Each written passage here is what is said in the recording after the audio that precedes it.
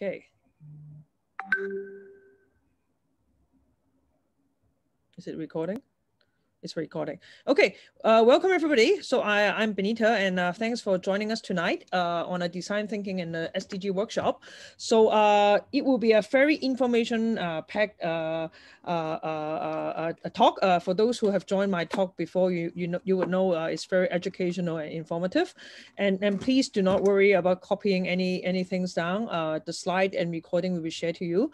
I do hope you keep it for educational purposes. If you have commercial purposes or doing it with a corporate, please kindly refrain from that or let me know so I can do the corporate talk. But if you just want to for self-information, you're more than welcome.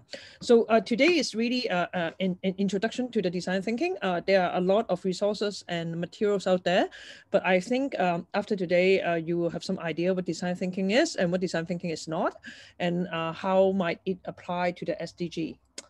So one of the important question is asking yourself whether you are a creative person. So research has said 50% of the people generally consider themselves as a creative person.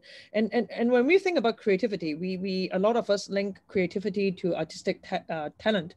And for example, a student without artistic ability would be considered as non-creativity.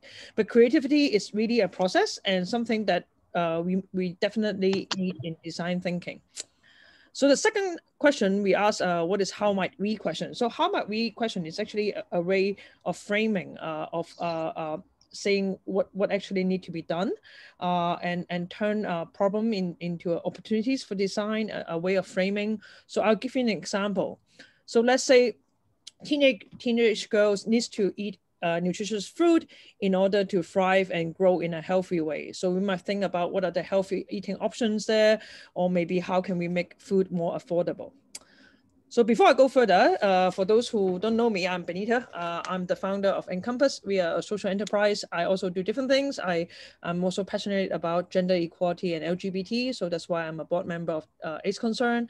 I'm also a very passionate scuba diver. And before COVID, before the fourth wave, we were doing a little bit of marine tour into Hoi Ha and all that, but unfortunately now it's closed. But hopefully after Chinese New Year, the things are a little bit better. So Encompass is a social enterprise. So we work with different NGOs. So for example, I know Claudia here from Engineer Without Borders. So we offer like services and partnerships with NGOs. And we also do a lot of corporate programs. And our mission is really to help to promote the achievement of the UN SDGs. So for those of you who are not familiar with the SDGs, here a quick overview. So they come from the Millennium Development Goals and are set in 2015. They are a set of 17 goals, and there are a few of them is my favorite. I like gender. I like 10, reduce inequality. I like climate actions. Those are really SDGs that really I try to work on. And they are a framework. So a way of understanding SDGs this is my one of my favorite diagram. It's called the SDG cake. So you have the bottom goals here, which are the planet goals, the SDG planet goals. And for that, with that, you will support the people. So that include gender, equality, health, and all that. And then you have prosperity, which is sustainable city, innovation, and partnership. So I will go through more detail of how design thinking can apply to this SDG at the end of the talk.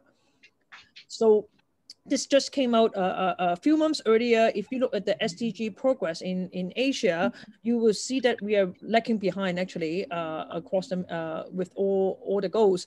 And the goal that really is worse in APEC is responsible consumption and production.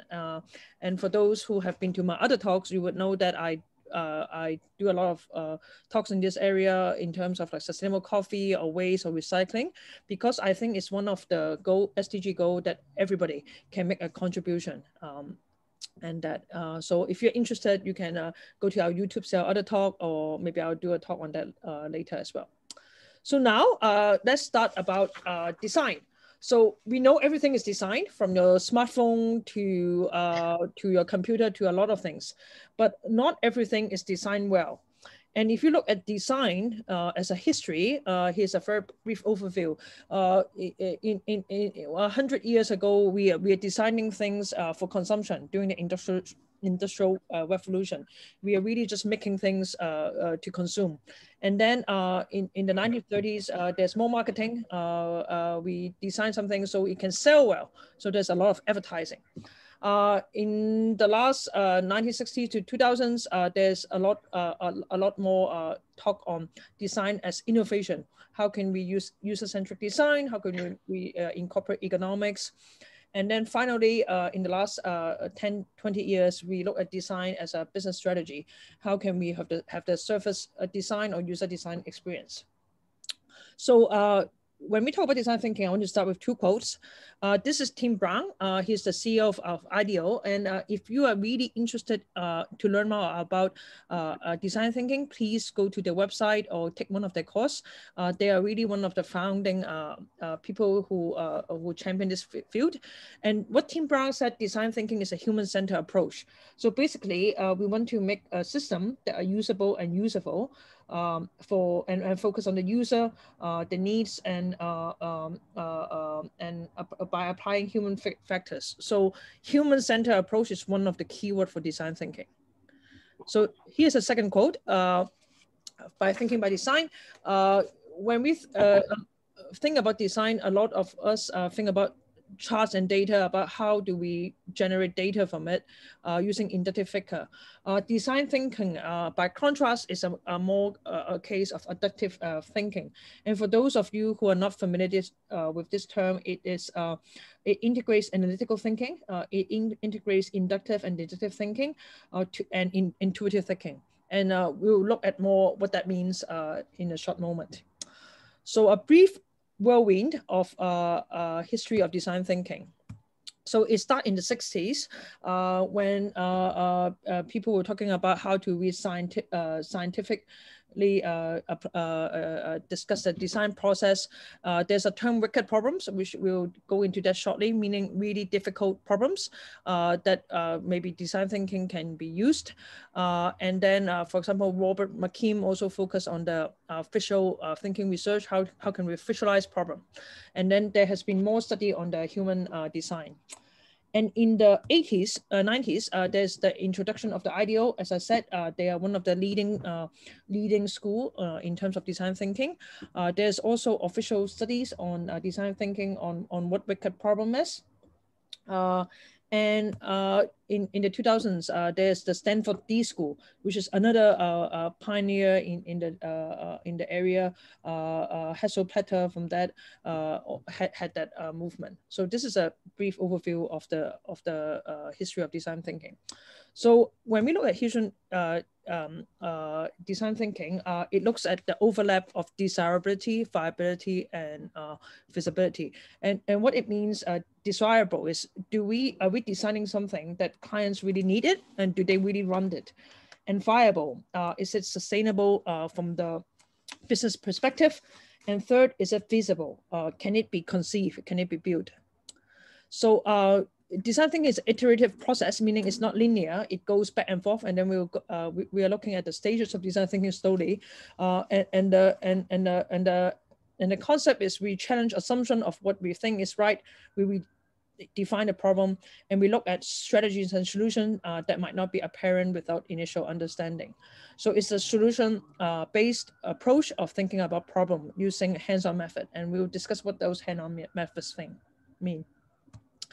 So here's a few characters of design thinking. I won't go into all of them, but basically we want to defer judgment. We want to defer what assumptions we have and really look at what the user, what the human really think. We also want to fail early and often, meaning we keep testing. We find different solutions that might work. We're not afraid of failing, and it's part of the process.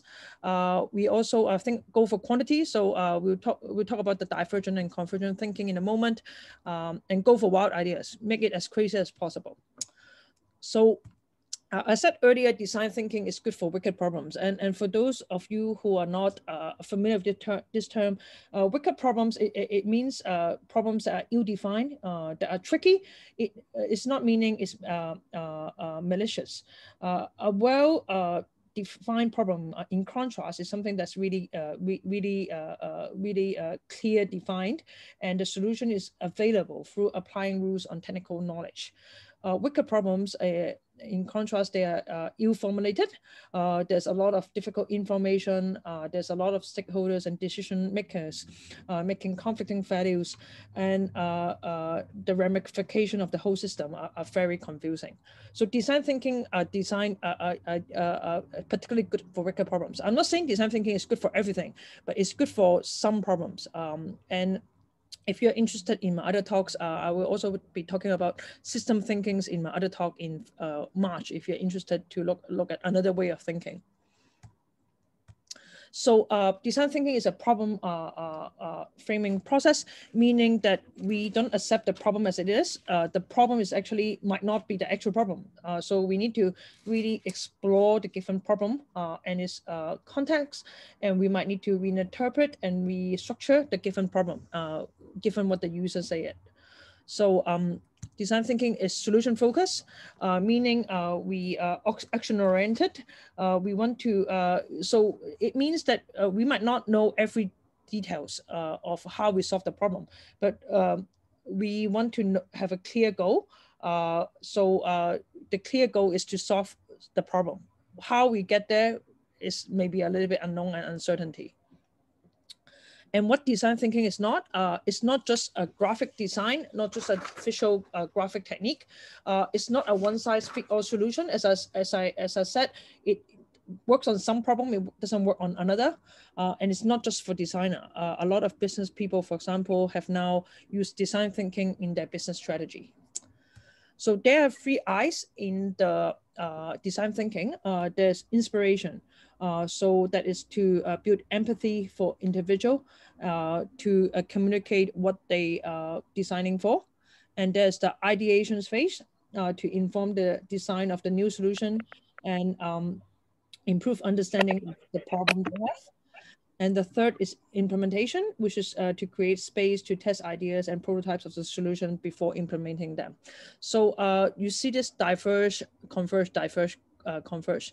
And there will be another diagram similar. So basically, when we looking for inspiration, we're trying to go for as wild as idea as possible. That's why you diverge. And when you have ideation, you try to think of a solution. You try to think of different ways. So you narrow it, you converge. And then finally, when you implement it, you might want to diverge and try out different solution and finally come up with a final solution. So design thinking, this is one of the favorite, one of the most used diagram on design thinking. If you Google it, it's actually first developed in 1969 in a paper called Science of the Artificial by a Nobel Prize winner, Herbert Simon. In his original paper, there's 7 stages of design thinking stage. And now today, there are any stages from 3 to 7.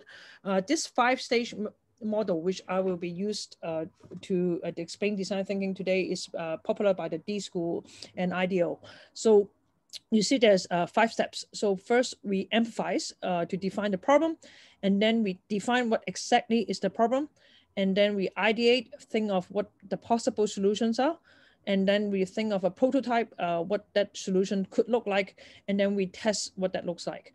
And as you can see, there's different arrows going back. So for example, when we test the ideas, we might want to go back to the ideal stage to see if it works. We also learn from prototypes if there are new ideas. The test may also refine, we may reveal insight that the original problem statement didn't work. So it's an iterative process. So as I said, design thinking is really both divergent and convergent thinking. So when you empathize the problem, you think it as broad as possible. And when you reframe it, you converge. And when you ideate, you diverge. And when you prototype and test, you converge again. So it is not as simple as it is. Most of the time it's very messy. So it's not as pretty as a diagram, but it's a good way for us to understand. So the first stage, now I will explain each of the stage. The first stage is to empathize. So this stage is for us to understand and share what other feels, put ourselves into other shoes, and connect with users, how they feel about a problem. So to do that, we want to encourage stories, what users think about the problem, what are some of the hidden needs. We want to discover the emotions. So I will give you some suggestions on how you can do that specifically. So for example, you can first observe how the user interact with the product, with the environment, capture any quotes, behavior, or other thing, describe how they feel. Or you can also have a one-on-one interview with the user, how they feel about a product. So for example, maybe Petra here works with Scandal, and she will give feedback on sustainable lingerie. So that's one of the common way during focus group. Third is immerse, find ways to get what the user really feel. So there's one really good technique of how can we empathize with the user. This is called empathy map. For example, we can capture what the users say, what they say about the interview. We can also observe how they think, what they express about the product. So what they say and what they think may be different. And then we talk about what they do, how they interact with the product, how they behave. And fourth is how they feel about the product. So this is one way we can describe how the user feel about a particular problem or particular product. So the second stage is define. So this is actually the most challenging part in the 5-stage design thinking, because sometimes it's not easy to define a meaningful and actionable problem statement. Your problem statement need to be human-centered. It need to be broad enough for creative freedom without going into too technical, but it also need to be narrow enough to make it meaningful. So you really need a very good problem statement, so you know actually what your problem is, so you can solve it. So one way you can do it is using a point of view method. So for example, you can say, I need to buy a smartphone because I need to communicate with my friends, for example. To make a very good point of view method, you need to have as narrow focus as possible, so your problem is very clearly defined, and frame problem as a problem statement, and also find criteria that you can use to evaluate competing ideas. So here's an example. So here's an adult person who lives in a city, maybe San Francisco, let's say, and he lives in the suburb, and he need to use the car for some time during the week because he need to do grocery, let's say. But because he doesn't need the car all the time, for example, he might not need to buy a car. He can use a share ride. So this is a point of view method that give you insight with the problem. So the first stage is ideate. So it's a creative process to look at when designers can generate idea in section. The participant can gather with an open mind to produce as many ideas as they can to address a problem statement in a facilitated, judgment-free environment. So this stage of ideation will help you to ask the right question, help you to innovate, discover unexpected areas of innovation. It will also create a volume in your innovative options. So that's why it's a diverging thinking. So again, this diagram may look familiar now. This is the creative problem solving process. So doing the divergent thinking, you are trying to be having as many creative output as possible.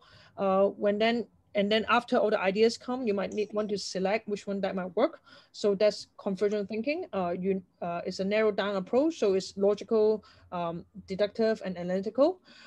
You would need to look at the facts and information to narrow down a unique solution. So here are some typical tools for ideation. I wouldn't go to all of them in the interest of time, but I'm picking a couple interesting one for you to maybe think about it or use it in your problem solving process. So this first one I want to mention is the now, how, wow matrix. So for example, you have a blue idea here now. So a normal idea that are easy to implement. They are typically low-hanging fruit and solutions that are easy to fill existing gaps in the process. They usually bring in incremental benefits. And then you have the how idea. So basically, this is a more original ideas that are impossible to implement. They are very breakthrough ideas in terms of impact, but absolutely impossible to implement right now, given the current technology. And then you have the wow ideas, which is have potential for overshifting change and possible to implement within current reality. So if you want to do this with your team to think of ideas to a solution, you might ask them to put a stick-it note to different areas, and maybe between the how and why, wow, and now you think of new ways to solve the problem. So this is a way for you to think out of the box. Another example is reverse brainstorming. So I think we all know what brainstorming means. Reverse brainstorming means we actually think of solutions that might fail. So instead of thinking, how can we increase sale? How can we find more customer? We find solutions to decrease sale. So actually this technique will help us to brainstorm different scenario of a problem. So that's one of the technique as well. Here's another technique called Scamper.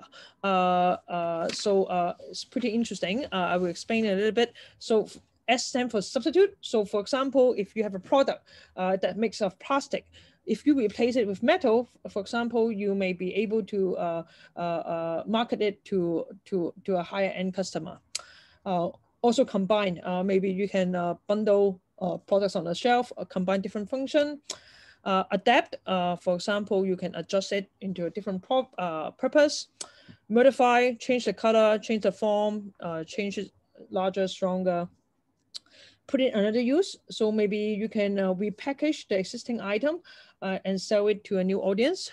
You can eliminate.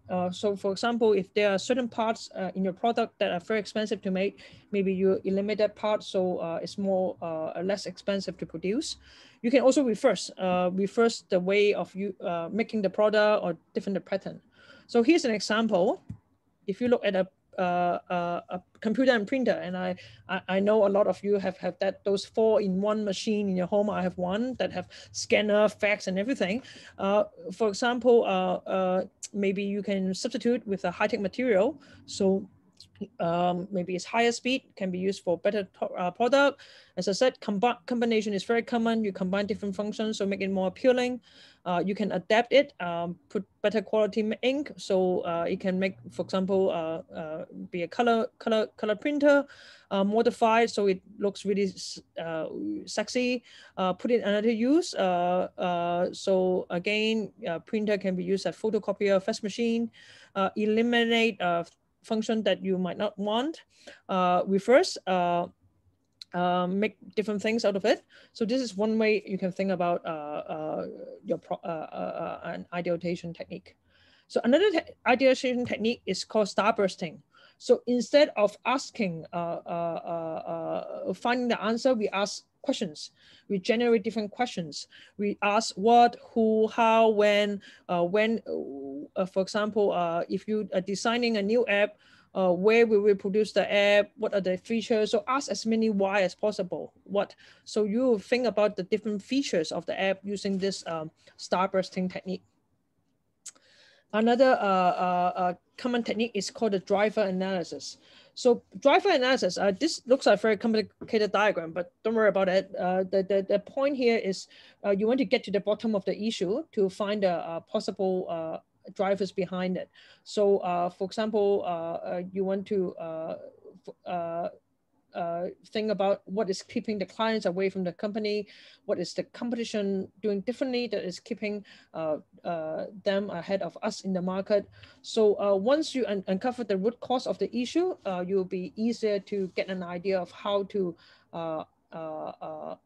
fix this issue. And the point here is, instead of really focusing on the solution, focusing on the issue at the first time, work out why we have the issue at the first time. So for example, you might want to find out why customers are purchasing computer products over your own. So yeah, that's one technique. So the first stage is prototype. Prototype is to think about solutions in a different way. You find out tangible, you come up with tangible products, so you can test your idea other than abstract idea.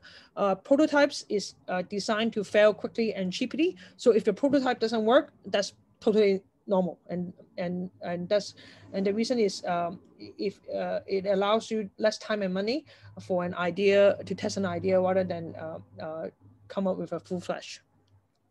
So there are different forms of prototype.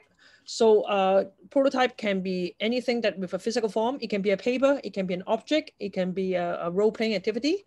In the early stage, you want to keep your prototypes as inexpensive as possible, so you can quickly explore the possibility. So in a moment, we will talk about low fidelity and high fidelity prototype. So the third point is prototypes are most successful when people can experience and interact with them. So the point of prototype is for you to get feedback from the user. So not just to make something, but actually make something that the user can give you feedback. So the interaction with the prototype can go back to the empathy stage, so you can really help you to define the problem better. So this is the 1 to 10 to 100 rule. So if you haven't heard of it, this is called how prevention is less costly than correction. Correction is less costly than failure. So instead of making it makes more sense for you to spend the money in preventing what could happen than to spend time on correction. So that's the point of prototype. And just a side point, you would notice a lot of my slides come from interaction design. So they have a lot of good articles on design thinking as well. So if you're interested, when you get the slide, you can go to their website and find out more about this concept. So I mentioned there's low fidelity and high fidelity design. So for those of you who are not familiar with the term fidelity, it means the degree of exactness of which something is copied or reproduced. So a low fidelity prototype, so for example on the left one, is a very crude representation of what a messenger app would look like. It's a rough representation of a concept. It's designed so you can get quick feedback. So for example, the user on this left one can say, oh, I don't like this interface, I don't like the font, I don't like the response that I'm getting. This contrasts to the one on the right. So high fidelity prototype, you can see is much more realistic. So it gives you more original content, color branding. It allows you visualize better. So that you need both low fidelity and high fidelity prototype, and they're used for different stage of the design. So at the early stage of your design thinking, of your prototype stage, you want low fidelity prototyping. Those are easy to build, cheap and fast. Doesn't require special skills. But of course, the cons is they are less functional, less interactive, but they're useful. So for example, even for you to sketch a paper, your prototype on a paper, it might already help the user to visualize what you mean. In contrast, there's high fidelity prototype. So it gives you an illusion of a functional product. So for example, the front end may be fully functional and automated, but the back end is actually manual and hidden. It's more realistic. It gives you more meaningful feedback, but also it takes time to build. So there's another way of prototyping. This is called the journey mapping. It looks very complicated. So basically what this is to understand a customer experience over time. So for example, this story here, and don't worry about reading all the text. The idea is to give you an idea what a journey map looks like. This guy, I need to call a doctor appointment to make an appointment for his mother. And then he checked his phone to see if there are any missed call. He get the phone call from the mother while in meeting to ask when will he visit again. So he stopped by the pharmacy on his way to meet his mother, and then he visit his mother and talk about a frozen dinner as he prepared over the weekend, and then call his mother to say goodnight before going to bed. So as you go through the journey of this person going through his day, you will go through this different thinking stage. What is he actually thinking at each stage, and how are you feeling at each stage? So this is very much similar to the empathy map that we discussed earlier. To make journey mapping work is for you to learn about what your target user feel at the different stage of interacting with a problem or interacting over time. So for example, there's a time scale, there's a defined journey period. So from your awareness, so for example, from you aware that, oh, my phone is broke, so I need to buy a new phone. So from awareness to conversion, and the different scenario, what would happen when you need to do achieve a goal. And then there's a touch point and how customer do while interacting and how they do it. So for example, here he get a phone call, so he interact with the phone.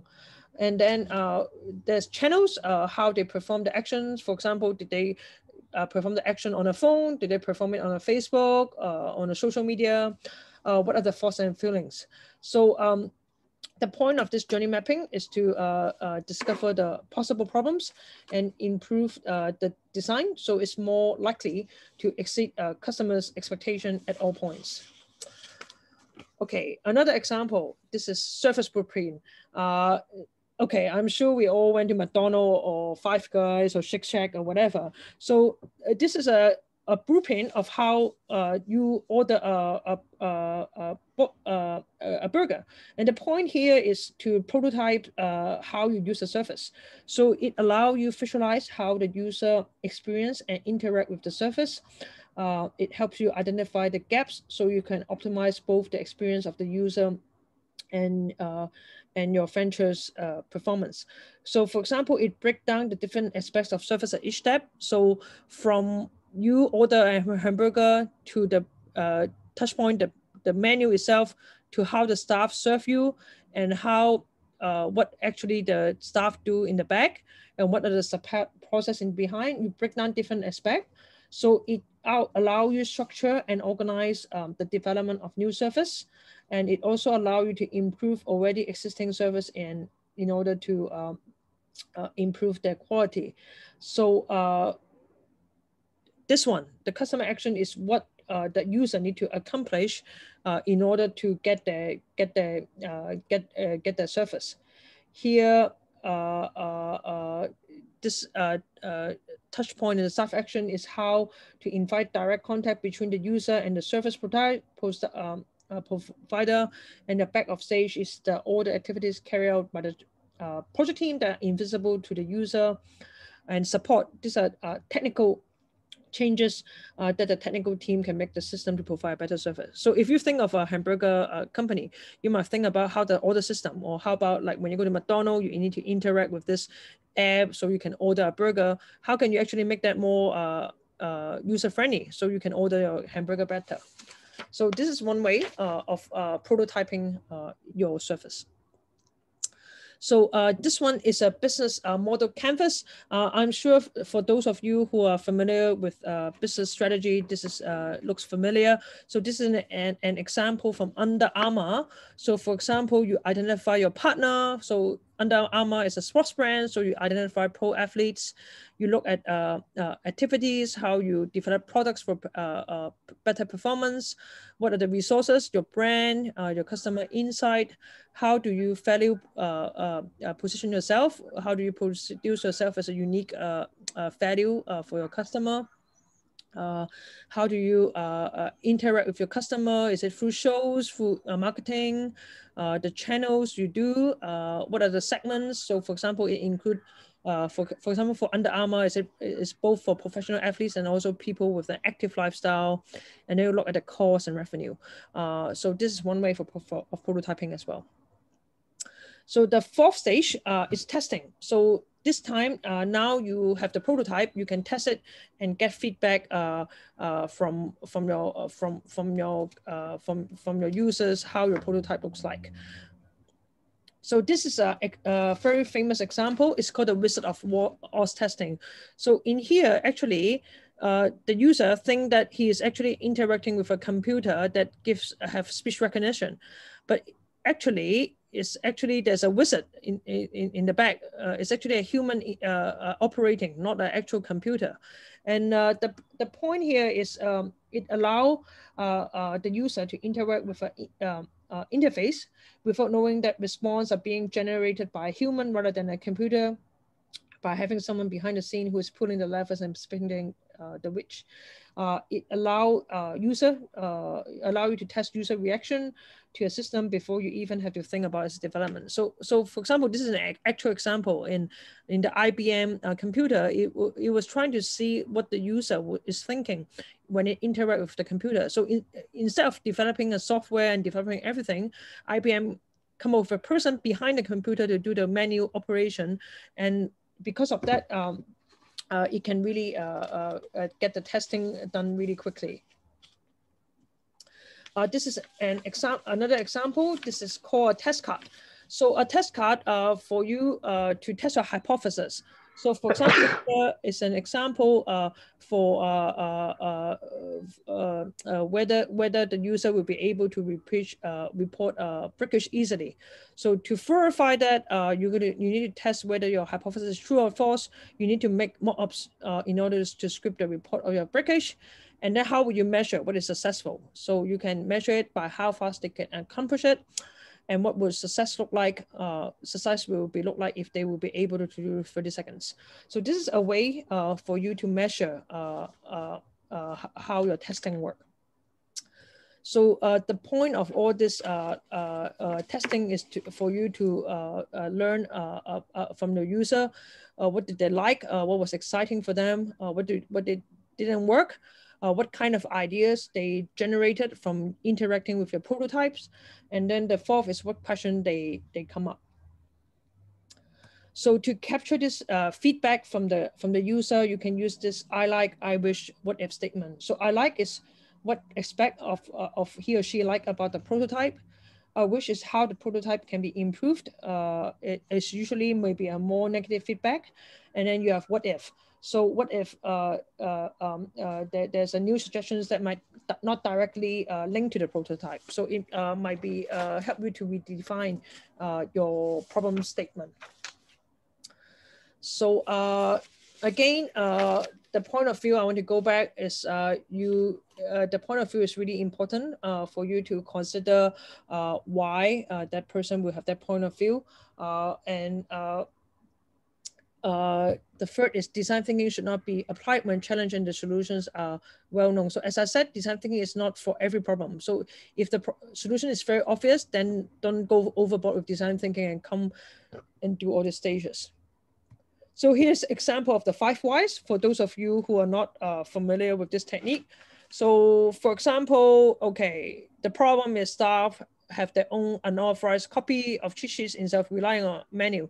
So why? Okay, they can't find the instruction on the menu because the menu are online and difficult to find, because the quality manager removed printed copies of methods, and the NATA show old versions of printed methods and assessment. And why? Because there isn't time to keep 20 printed methods up to date. So the solution after you do the 5 whys is to improve access to an online document system. So this 5 whys is also called the root cause analysis to find out what exactly the problem happened. And this is really helpful for defining your point of view. So these are some benefits of design thinking and maybe some reason why you're joining the talk today. So as I said, it's really good for a complex multidimensional problem. It's a collaborative process. You really need to work with different team members, different users to do a 5-stage of design thinking. You need empathy. You need understand the human context, the behavior, the motivation. You need the inquiry to identify the constraints that are relevant to the problem. You need testing through observation using a probe sense approach. And as I said in the history, design thinking is very visual. So you need to visually modelizing your products. And solution focus, as we said, it's not a problem focused method, it's a solution focused method. Rapid prototyping, fail fast and early, and finally it's integrated thinking. So, okay, this is the last part of the talk, and I think why most of you might be interested. Why do we want to apply design thinking for SDGs? So, a lot of the SDGs, as we say, as we see, like climate action or gender equality, they are really difficult problems. They are not linear problems that you can solve very easily. So using a human center approach is really a good way for us to understand how we might able to solve this problem. It's also a favorite approach by the UNDP because it's based on empathy. It's possible to materialize the idea which leads to a desirable, feasible, and viable solution. It uses methods that combines analysis and intuition. As I said earlier, there's adaptive thinking involved, and it involves those who are most affected by a given problem. So, this is, yeah, a lot of the sustainability problem can be solved by applying design thinking. So we are striving for simple but not simplistic solutions that help to guide us, and design thinking is one way for us to do it.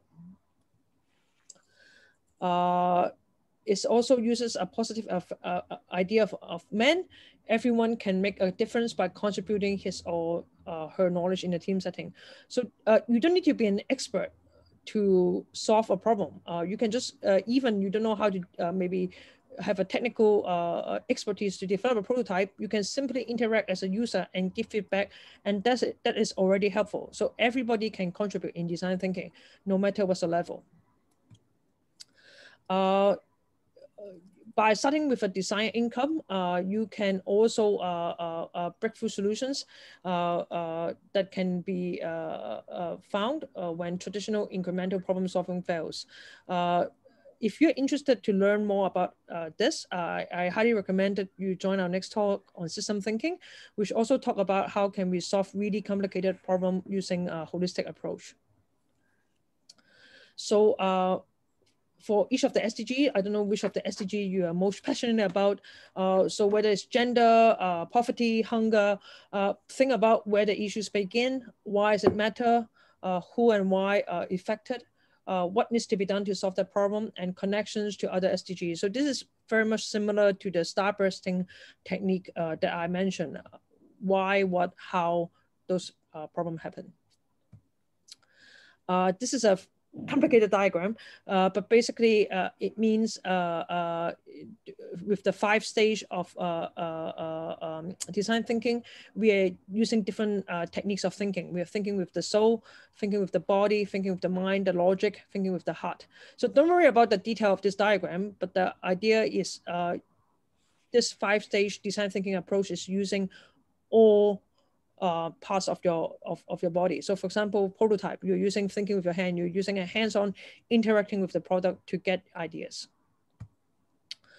And I don't know how many of you have seen this. This is called a donut model. It's by Kate Waitworth, Oxford economics professor. It's a way of looking at sustainability, looking at ecological ceiling and social issues. I won't go into detail on this. I have another talk on donut economics again, also in March, if you want to sign up. But basically, it's how can you use design thinking so you can create a safe and just space for society while staying within the planetary boundaries of ecosystem. Here's an example. If you, this is a very good paper on how to use design thinking on the sustainable development of traditional handcraft. If you're interested, you can find this article is available on the web. So here is a study on how they make traditional handcraft, and they use different like prototype. They interact with the user, and using the 5 stage that we talk about: empathy, define, idea, prototype, and design. They were able to, for example, in the empathy stage, they did research, they did literature review, and then they define a problem by creating questionnaire using analysis, and then they experiment using ideation prototype with different models, and they finally come up with strategy and conclusion. So this is a very good example application of design thinking on a product. So if you're interested, I highly recommend this this paper. So here's another example as well. So for example, if you're working with a child who likes stationery and you want to talk about gender equality with this child, so one way using design thinking is maybe you can create a stationery collection with famous quotes about gender equality and to inspire the child. So there's different way you can use design thinking to solve SDG problem. So having said that, there are some challenges in solving the design thinking. So for example, short-term thinking. Most time design thinking is applied only when develop a product, a particular product. However, design thinking can be built in a long-term strategy of the solution. If organization want to really use design thinking, they should use that to envision the entire ecosystem and apply the principles of design thinking to every step of the process. There's also a scaling and pacing issue. So for example, digitalization has exploded the number of touch points through which businesses interacting with consumers. Today, enterprise have to interact with their consumers at numerous channels in a world when the time to respond has come to near zero. It can be challenging a task to apply design thinking to every touch point and innovate and engage in a fast way. So businesses should prioritize the channel and to apply design thinking approach in a phase-wise manner. And the third is to build a design culture. In most organizations, design thinking is limited to the design team. However, design thinking should be across every function. So here's a very good example. I'm sure a lot of you have used Airbnb. So Airbnb has used a unique approach where every project team at the Airbnb has a project manager whose explicit role is to represent the user and not a particular functional group like engineering or design. So this is here's a quote from Alex Schiffer. Airbnb.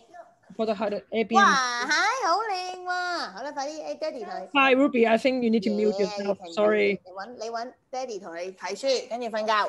Sorry, I need to mute Ruby. So, okay. According to Alex Schleifer from Product Hut and Airbnb, conflict is a huge and important part of innovation. Hence, the structure creates points where different points of view meet and either align or not. So Airbnb has really inbuilt this design culture into their operation. And finally, designers and products may have a professional block. Design thinking approach, as I said, is iterative, agile. However, a lot of product stakeholders, they get stuck wanting to launch a perfect product. That's why when using a design thinking approach, an enterprise should be prepared to launch a minimum viable product, something that will work. It might not work the best, but it might work. Then you can iterate it with consumer feedback and then scale it further in a step-by-step manner.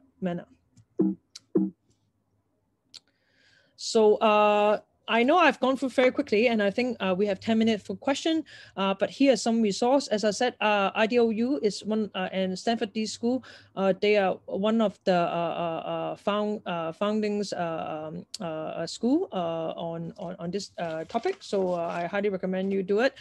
Interaction design is also very good if you want to learn more information. So I have gone through very quickly, and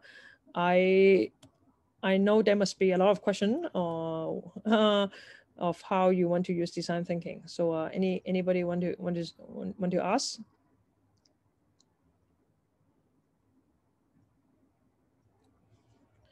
Any of the stage you want me to explain it a bit further? I know it's very quick, but I want to give you enough of an overview so you understand the design thinking process. Hi, can you hear me? Yes, hi, and hi. Hi. So you mentioned there are two things that I have encountered personally before that you mentioned. This is the pain point of us designers that we would encounter. Number one, you did say in the past, especially in Hong Kong, a lot of stakeholders are stuck in the old ways and would want to push and have a perfect product in the end without doing the divergence and convergence. How would you approach solve that problem? Sorry, so your question is how to solve the problem when there's no divergence? When stakeholders are willing to change their ways and just wants to have one design cycle and come up with a perfect product. I really think, as I said, it's a design culture thing. So not everybody buy the design thinking. Some people are very obsessed with finding the right solution without really understand what exactly is the problem. As I said, the definition stage is the most difficult. So sometimes we don't even know what the problem is because the user don't even know. You need to have that step of trying what exactly the product might look like, then you can go back. But I agree. I don't know if anybody here, maybe Petra, want to share any experience you have with that people are unwilling to use that divergent and convergent thinking in terms of their design thinking process. Oh, yes. Not really. I mean, yes, I totally agree to that one as well, that it's a bit of a, even though it's not a new approach, clearly it's not commonly used at all. So because I did a couple of courses just recently on design thinking, and then I was trying in one of the clients I was trying also to hold a meeting that is a design thinking led meeting, just because we were even unclear. So the problem statement was not even the problem. It was really defining who is actually our user, because we were working with so many different stakeholders that we were very unclear who do we want to put into the center of the business. And in the end, it was, even though initially it was so overwhelming for everybody, in the end, it was really the best approach to do and to find out who do we really want to serve. So I think the people will have to be convinced by doing it once, and then they see also the benefit out of it. So thank you, Petra. So you're saying that sometimes it's not even the problem. It's like we don't even know who the user is. Then we don't know who to interview. So I think that may be another wicked problem. Is like, how do you define who are the stakeholders? It's really so for us, it was a very good way to understand, like, I mean, really initially we were thinking, maybe it's clear to everybody in the team also, but no, it really clarified so many things because it's a startup. So everything is a bit unclear still in the beginning and blurry. So it really defined the current situation, then also how we want to move forward. Thank you. That's a very good insight. Anybody have experience with design thinking or how it work or it might not work in your work or personal setting? I don't know, maybe Duncan, any or Maria, anybody with a first experience on design thinking, or I don't know, other courses or materials you have read, what struck you the most?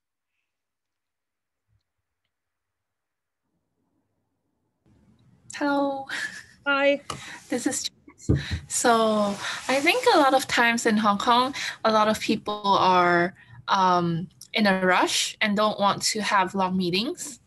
So using design thinking is actually time consuming, and it takes a lot of effort, whether it's the brain power or like you need to do a lot of research. And I think like in Hong Kong, when I have some projects with my group mates, they don't really like using design thinking.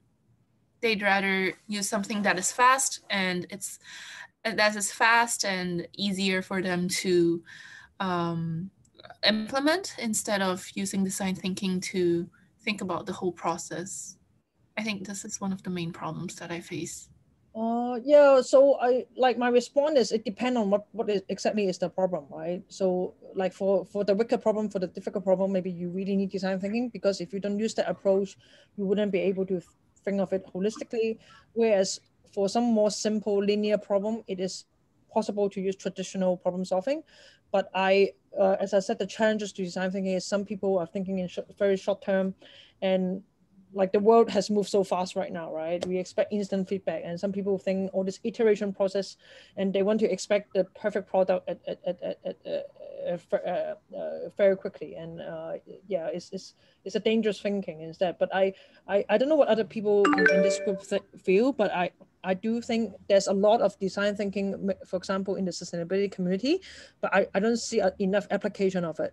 That's my general feel. I think people talk about it, people like it as an idea, but people don't actually use it in a day-to-day setting.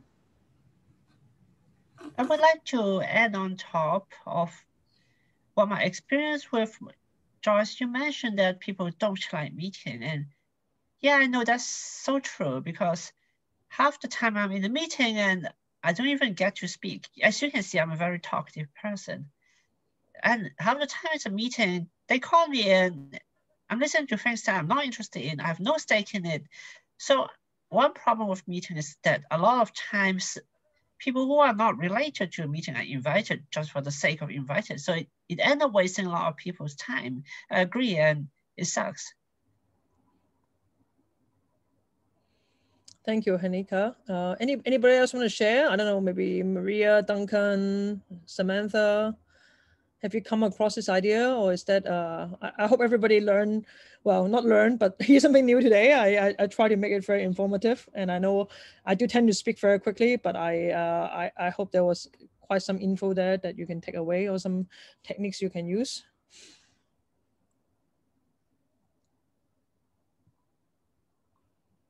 Hi, Benita. Hi. Thank you so much for sharing. The session was really informative and insightful. I actually have a question more than something I want to share. I am curious. So I came from a corporate background. Whether we apply design thinking or not, it depends on, you know, the group that you happen to be in, the mentality and the ability of the people that you work with.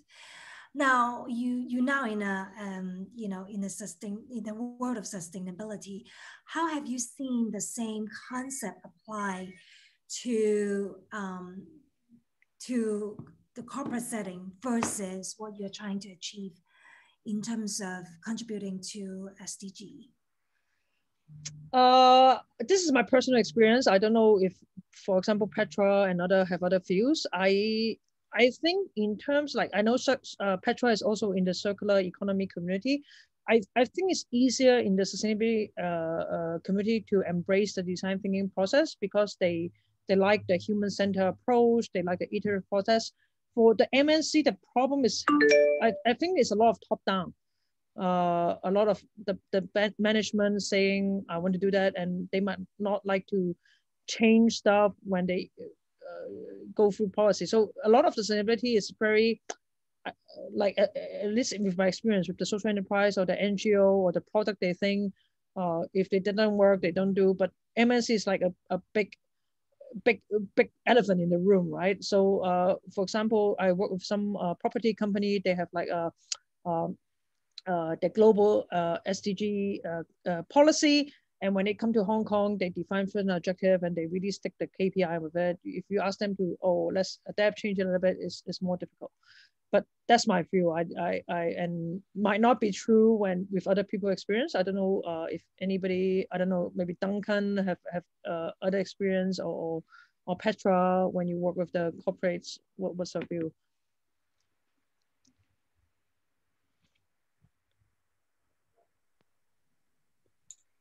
Duncan, you got something to share? Not really. Hello. Yeah. No, I just I've been practicing some design thinking, but not with the corporates, but with some different kind of stakeholders like the public, the community, or yeah, I'm trying to doing that. But is I'm not sure. I cannot compare it with the corporate because I really didn't try it. But I would say the similar problems are actually we are facing the community and different kind of residents or whatever stakeholders there, just like they don't want to engage, do want to try a lot of this time-consuming process.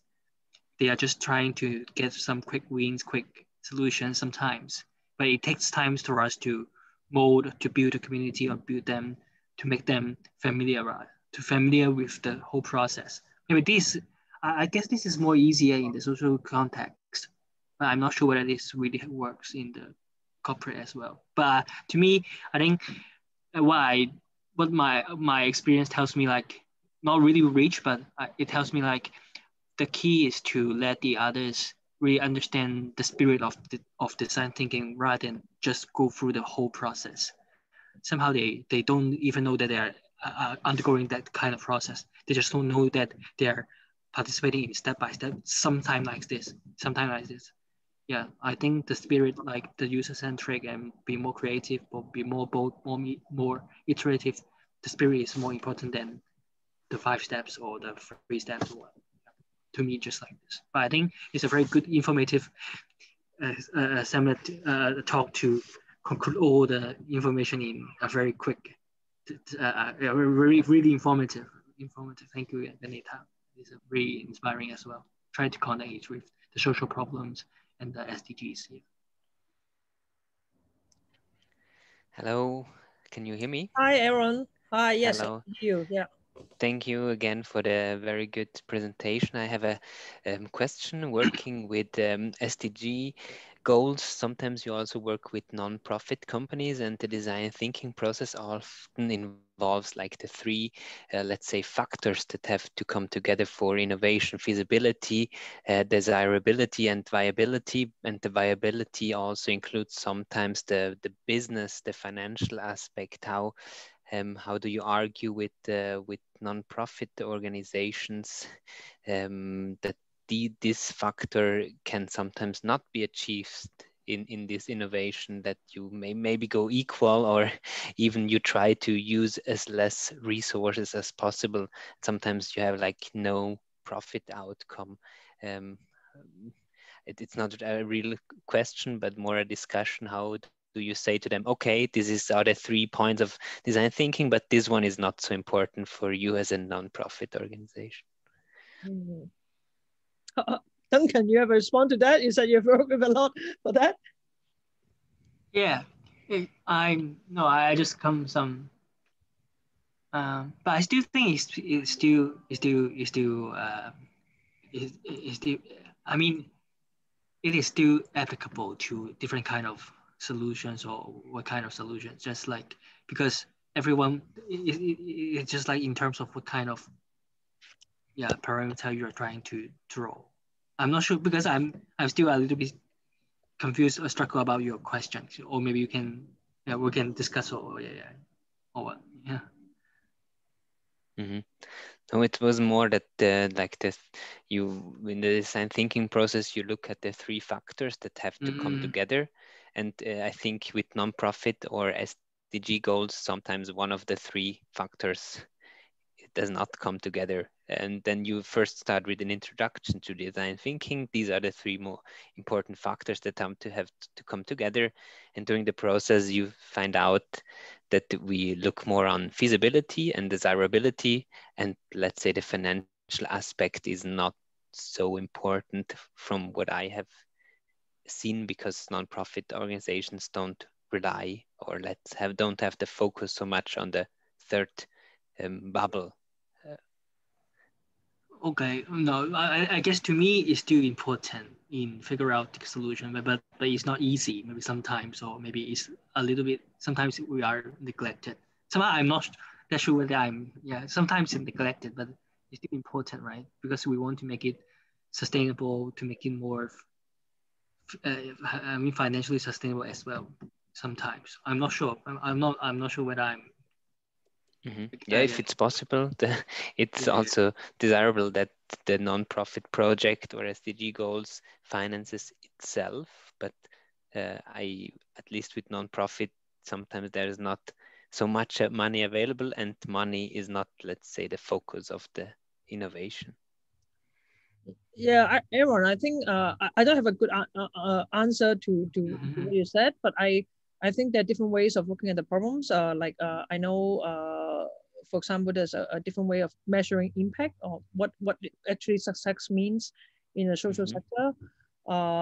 And yeah, I of course NGO and business, their KPIs is quite a bit different, and how you measure if something is really successful is different as well.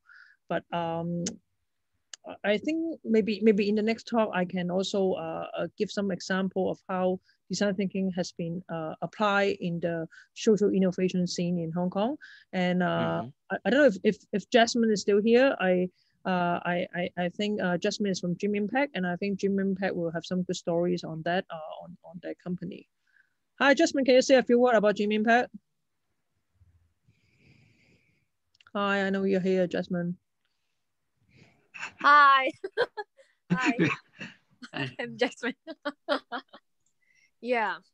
So I'm from Dream Impact. So what we do is we are ecosystem builder for we have a community of more than 70 social startups, and so we are trying to design some programs for our community partners, and also what we also developing on is we are developing on corporate partnership and also impact investments. So this is these are our the focus of the year, and we are also that's what we basically do.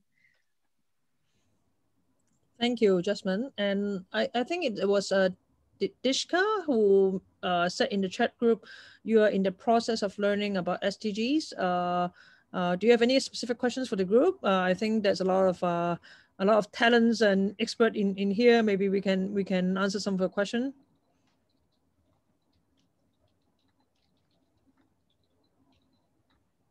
Hi, are you here still, Dishka? So can you post the link for next section on design thinking in social innovation? I don't have that schedule yet. My next few talks will be on system thinking and donut economics. We are also doing some talks on spiders and animals. I try to do these talks every 2 weeks, and again, these talks are free, so it takes me some time to develop them. And but please follow our webpage. We do have interesting topics, and please feel free to suggest topics, and maybe I can work something out with Jasmine or Duncan on that. So I know we are a little bit over time now. Anybody have any remarks or questions before we close the night? So again, thank you everybody for coming and participating. I know it's a lot of information, and there is a lot of information out there on the topic, and I do encourage you to read more and find more case study on how this be applied. I hope it gave you a overview on the topic and some history and the methodology, so you have the tool to learn more on your own. So anybody? I know it's late. Maybe you need to grab a wine and go drink, go sleep. Okay, I think that concludes our night. So thank you everybody for joining again. And as I said, please follow our webpage. And if you like our talks, please recommend to your friend or your organization, your school or company, and we'll be happy to schedule something. So thank you, everybody. Have a good evening. Thank you, Benita. Bye-bye. Thank you, Benita. Bye-bye. Good night. Thank you. Bye.